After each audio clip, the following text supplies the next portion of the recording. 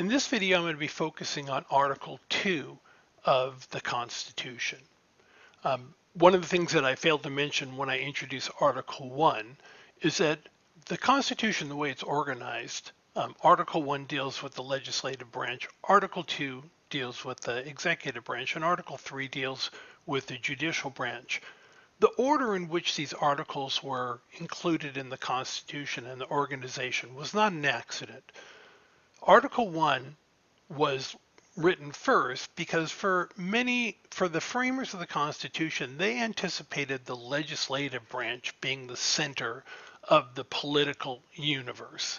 That's where national decisions were going to be discussed, debated, bills drafted, compromises reached, and then eventually laws passed. And that's where the center of the political universe was supposed to be. Over time, as we'll talk about later on, that shifted to the presidency. Now, in our political system, the presidency occupies sort of the center of the political universe, and we'll talk about why that changed and over the course of these lectures. But for now, I just want you to know that Article 1, the legislative branch, Article 2, the executive branch, Article 3, the judicial branch, reflected the importance that the framers placed on each of these institutions. So let's begin.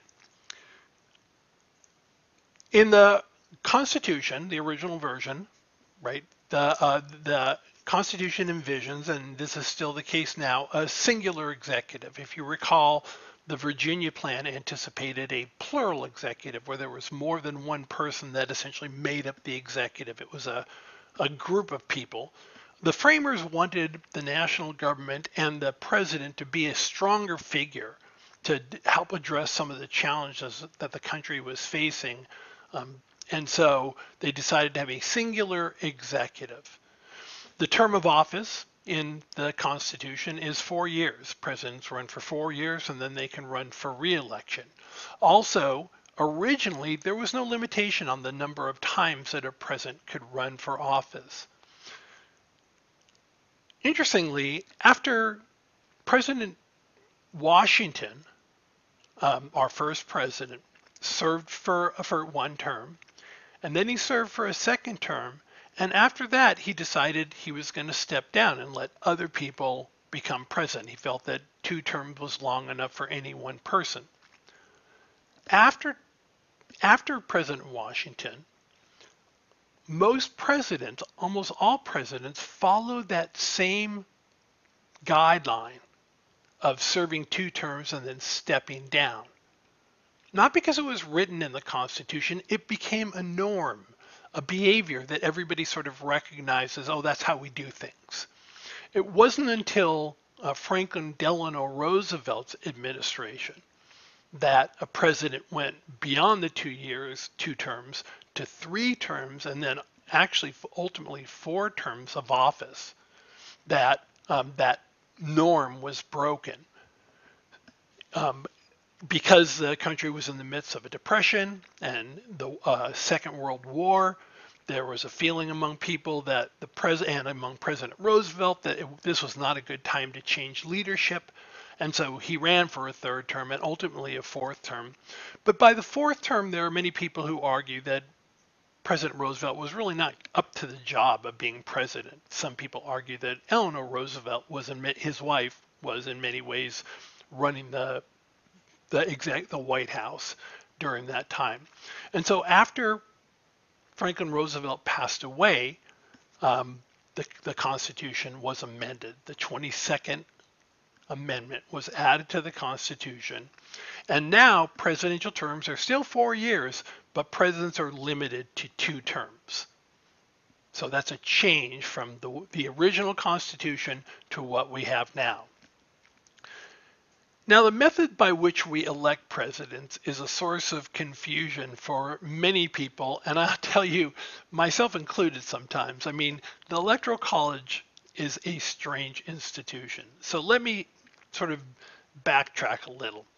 In all other elections that we have, the way it works is we vote, and then we add up all the votes, and the person with the most votes wins, right? That's the way elections are supposed to work. But for a variety of reasons, and I'm not going to get into the historical aspect, but you can ask questions about it if you want to on the discussion board. For a variety of reasons, the framers did not want to do that. They did not want to have a popular vote. That's what it would be called. If everybody voted and you just counted up the votes and the person with the most votes wins, the framers were not comfortable with that arrangement. And so they came up with the Electoral College. First thing you need to know is the Electoral College is not a college. There are no classes, there are no students, there are no professors. It's a different kind of college. I don't know why they use that term. I haven't studied the etymology behind that, but let me explain to you how this works. When we elect presidents, it is not a direct election where voters vote for the candidates and the person with the most votes wins. It's an indirect election. And so I'm going to start talking about it in this video, but probably won't be able to complete it all, and I'll pick it up on the next video. What we have during a presidential election is basically 51 individual elections because the states run the elections. So basically we have elections, individual elections for president in 50 states plus the District of Columbia. And so what happens is the voters in California select the winner in California. The voters in Wyoming select the winner in Wyoming. In DC, they select the winner there. But there's no point at which all the votes are tabulated. In California, for example, what happens is they count up all the votes. Whichever presidential candidate got a majority of, or actually a plurality, meaning more than anybody else, whichever presidential candidate got a plurality of votes, the winner of the election is awarded these electors. These are the members of the Electoral College. So we select the winner in California, right, because the person who gets elected gets all of California's electoral votes. Now, here I need to change the size, or let me just move this over here. There we go.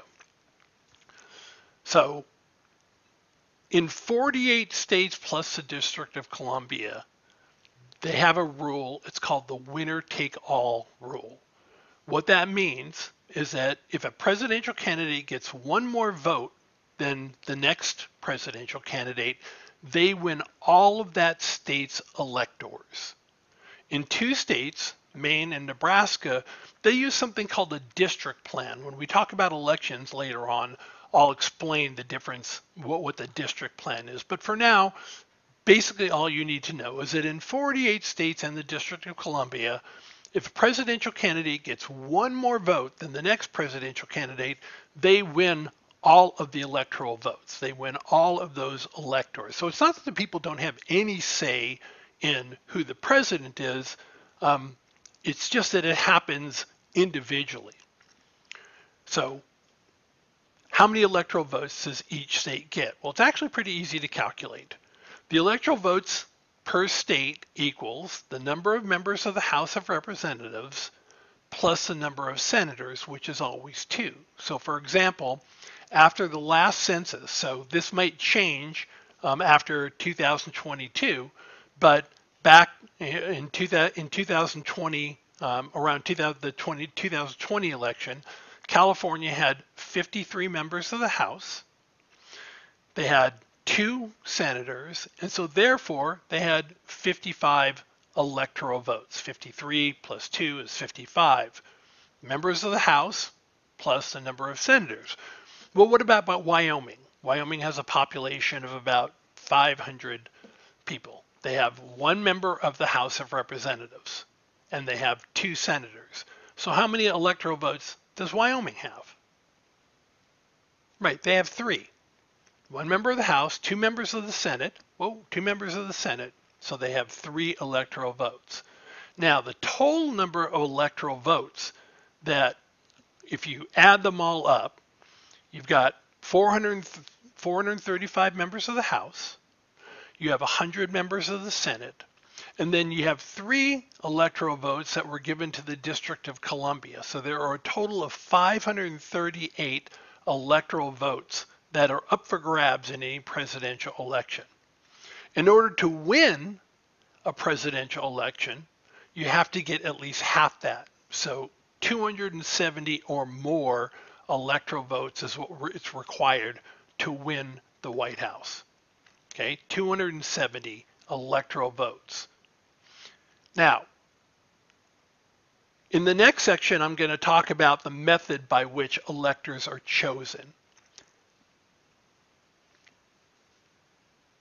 Sorry for the delay there. I'm looking for the pause button.